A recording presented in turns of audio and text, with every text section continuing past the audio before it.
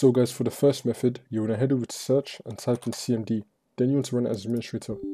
And then click on yes.